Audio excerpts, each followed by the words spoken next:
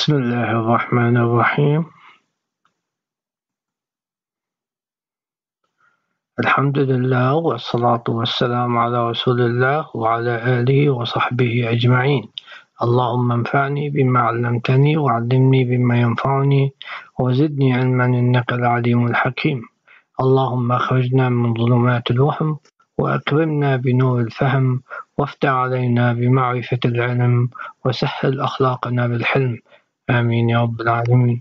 اللهم ارزقني نعمة الإخلاص لوجهك الكريم بكل ما أقول وبكل ما أفعل. آمين يا رب العالمين. My topic today is about sarcoidosis on the chest X-ray. I will represent the typical finding of sarcoidosis, stage 1, stage 2, stage 3, and stage 4, with differential diagnosis on the blame film in this short talk.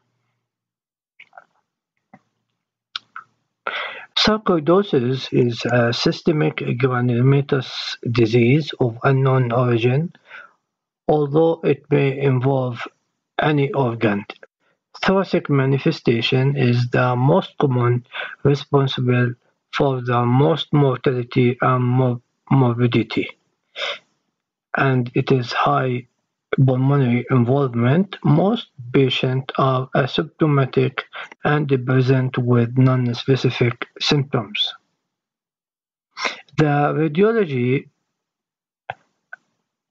and the radiologist play a vital role in establishing early diagnosis and further management. We can classify sarcoidosis on the chest X-ray into four stages. Stage 1, it is described as isolated bilateral hilar lymphadenopathy, as we see here in this chest view. This is the left hilar adenopathy, right hilar adenopathy, and right paratracheal sign. And this sign, right paratracheal lymph node.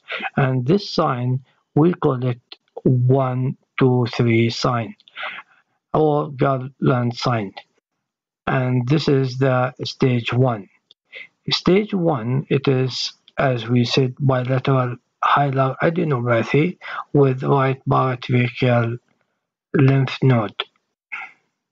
And in setting of typical clinical presentation, reliability of diagnosis established in such way depend on the radiological stage. In the highest, it is stage 1 in about 98%,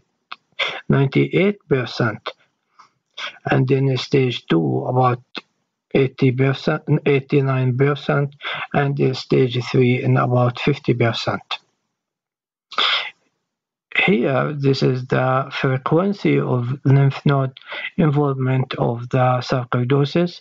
The right hilar adenopathy and left hilar adenopathy almost always represented in a frequency, high frequency, and ranging about 95%. And on the aortopulmonary lymph node, it is in about 50%, and right paratracheal lymph node in about 75%, and in the subcarinal node in about 20%.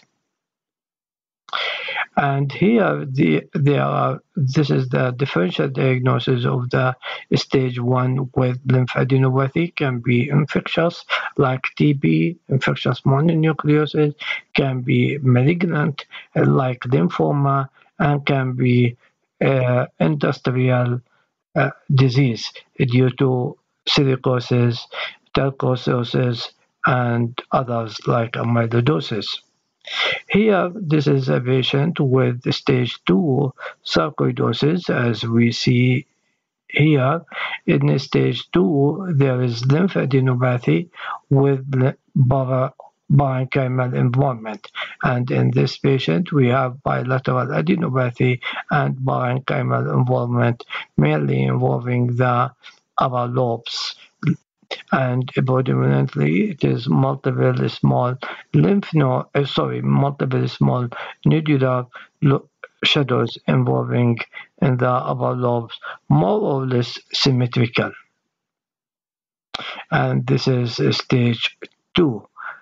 And the differential diagnosis on the stage 2 is also include infectious like TB, mycoplasmosis, histoplasmosis, and fungal disease, malignancy, lymphoma, and cancer are indifferential, and industrial disease also included, and other we should exclude also the other in patients like hypersensitivity pneumonitis, drug reaction, amyloidosis, and other granulomatous disease. Here, this is the stage 3, and in stage 3 there is only parenchymal involvement. There is no hilar adenopathy in stage 3, and there, as we see here, there is diffuse small multiple nodular shadows predominantly located in the upper lobes. And here, this is the differential diagnosis of the parenchymal involvement on the of the stage 3, like infection, TB, mycoplasmosis, histoplasmosis, and other fungal disease, lymphoma, industrial disease, hypersensitivity pneumonitis, and amyloidosis, and others. Here, the stage 4, and this is the fibrotic stage, and as we see here, it is involving mainly the upper lobes. There is fibrosis and volume loss and some cystic changes, and this is cystic changes with fibrotic changes and loss of volume. And in this stage, we have the differential diagnosis like TB, mycoplasmosis, histoplasmosis, and other fungal disease, and industrial disease, inorganic industrial disease like silicosis, talcosis, berylosis, and other diseases like hypersensitivity pneumonitis, especially the chronic type, and Ibuprofen fibroelastosis, and unusual interstitial pneumonia, and ankylosing spondylitis. Here we see the summary of the differential diagnosis of the 4 stages described before. I will let you see it in a few moments.